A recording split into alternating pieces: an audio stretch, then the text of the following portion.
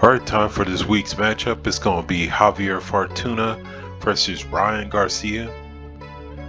This is the first time, well, this is the second time for Fortuna to be at 140. He's a career 135 guy in lower, maybe 130.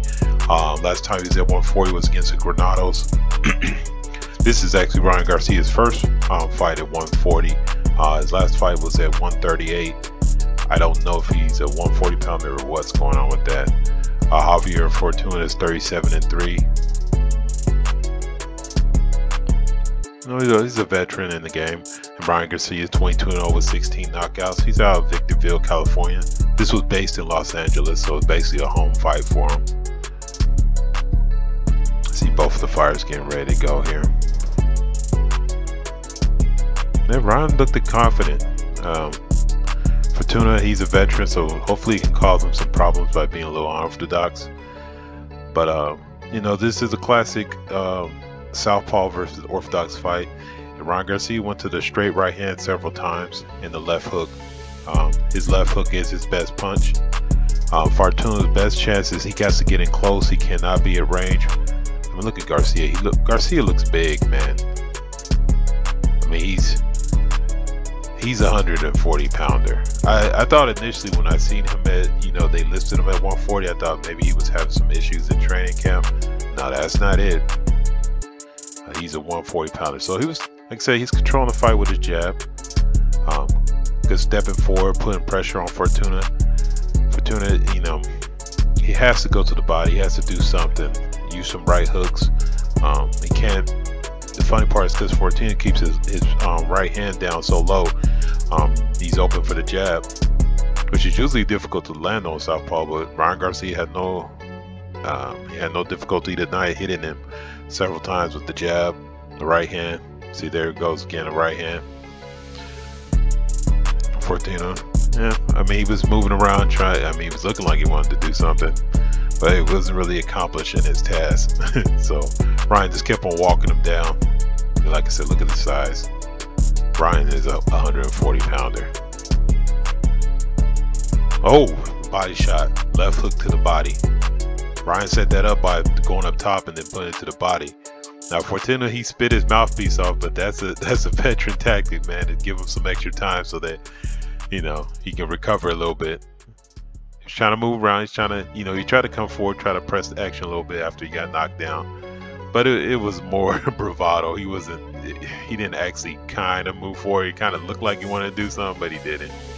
So Garcia got back on the jab again, coming forward. Corner checking him out between rounds. All right, so we're in the 5th round. Garcia, like I said, see that there's that left hook. He went downstairs with it before, started using it upstairs. Still controlling him with the jab. You know, he had very responsible pressure. He came forward with a strong straight jab. He used the right hand. Oh, drop Fortuna again. Fortuna tried to hop up real fast, which is not a good thing. That's how a lot of guys end up getting really hurt. He just getting overmatched in this fight. I mean, I don't know if you call it hanging in there or not, because he just didn't have it. And Garcia is just not even afraid of nothing coming back. Just stepping forward with the jab, cornering Fortuna. Fortuna, like I said, look where he's at. He's just completely, the range is all bad for him. Like I said, he's getting checked out. Corner's urging him on, trying to get him hyped up. You know, there's 2 knockdowns of the fight, and we're just now getting to the 6th round. Oh, nice. See, straight left hand, right hand. Oh, fight's over. You know, basically gets counted out. Garcia helps him get up off the mat. You know, showing some sportsmanship. Good combination. Just no chance. Well, the thing that came up is, you know, Ryan's been talking about his next opponent. And this man, Gervonta Davis, is a guy that's getting spoke up, which is, I guess, more realistic because Gervonta has fallen up as high as 140. I think his last fight was at 135 against Rolly Romero. So this is the guy that Ryan's looking to fight next. That's the main name he was talking about. I won't tell you right now, I got Tank in that fight. Tank hits extremely hard. Now, Devin Haney was there as well. you know, they presented the idea to him. Now Devin Haney campaigns at 135. He is the undisputed champion. There is no other champion. He owns that division.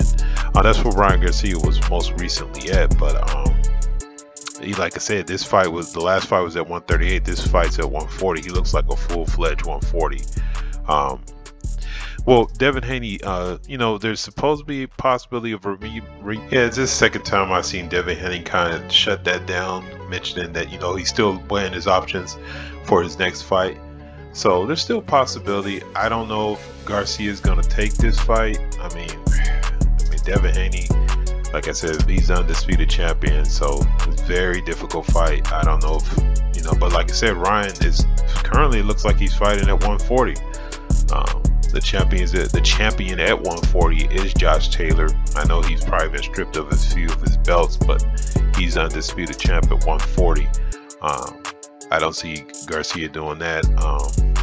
You know, I don't know, until I see him in the ring with somebody. It took forever for this Fortuna fight to happen, and that fell through prior. Like I said, I'll see it when it happens, you know. So, but it was a good showing for Garcia. Like I said, he got the stoppage. He did what he's supposed to do. So it was a nice little fight. He just went in there and he knocked out Fortuna. That's what you're supposed to do with a veteran like that. Well, thanks for watching another video. This is the King of Kings Boxing. Go ahead and get the like button and subscribe. Thank you.